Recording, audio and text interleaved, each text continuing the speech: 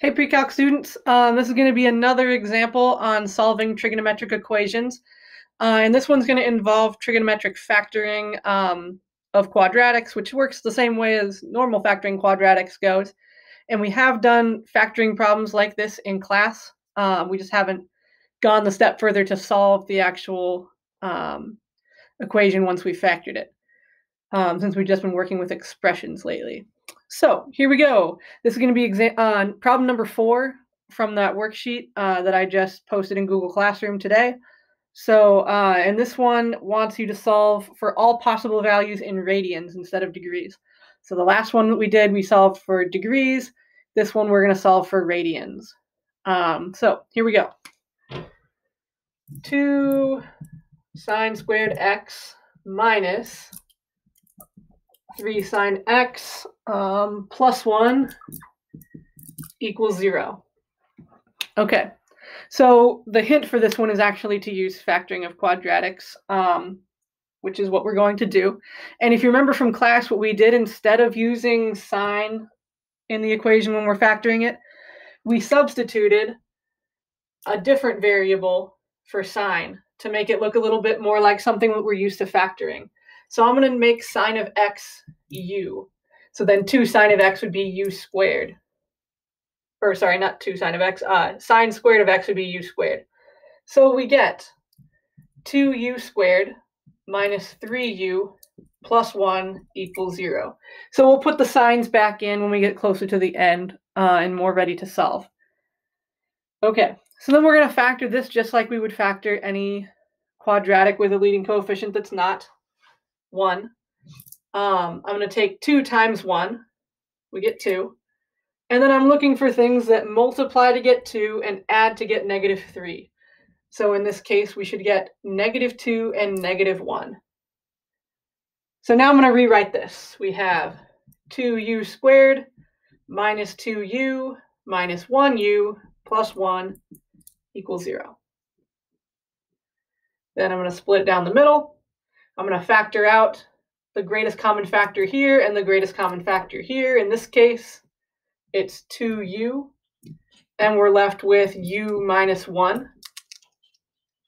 And then I'm going to factor out a negative 1 here. So minus 1 times u minus 1. Factored out a negative 1 because even though there's not really a GCF here, I wanted this to match, the u minus 1s to match here. Okay, so then I'm going to factor out that u minus 1 that they both have. So we get u minus 1 times 2u minus 1 equals 0. Okay, so now we're all factored, and now I need to go back and go, okay, I've substituted u instead of sine, so now I'm going to substitute sine back in and get sine minus 1 and 2 sine minus 1 equals 0. And so then just like we would if I was going to start here and solve for u and figure out what makes this 0, I'm going to do the same thing that I would do there here. So, here I would set u minus 1 equal to 0 and 2u minus 1 equal to 0. Well, I'm going to set sine of x minus 1 equal to 0 and 2 sine of x minus 1 equal to 0. So we're going to go sine of x minus 1 equals 0 and 2 sine of x minus 1 equals 0. Okay. So now we're going to solve both of these. So adding 1 to both sides, we get sine of x equals 1. And if you think about the unit circle, there's only one place on the unit circle where sine of x is positive 1. And that is at pi over 2, since we're talking radians this time. So x equals pi over 2.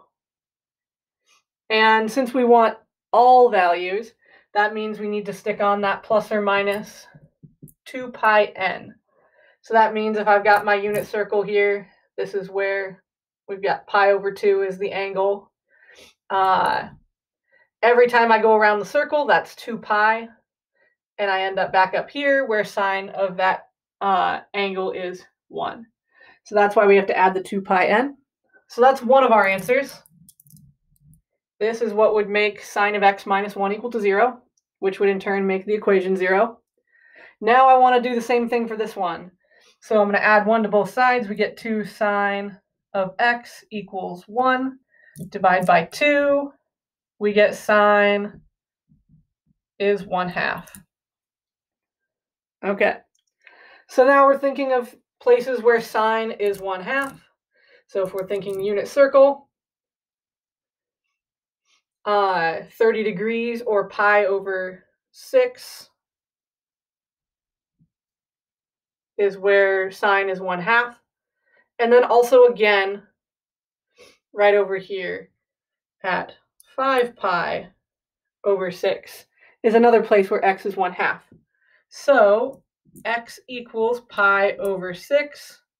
X also equals 5 pi over 6. And then since we want all values, we have to tack on our plus 2 pi n. And these would be our other two answers of things that would make this equation equal to 0, which would in turn make this equal to 0. Okay, so these three should all be part of our answer here. Okay, so hopefully this was helpful. If you have any questions, feel free to email me, comment below, or come to office hours at some point. See you guys later.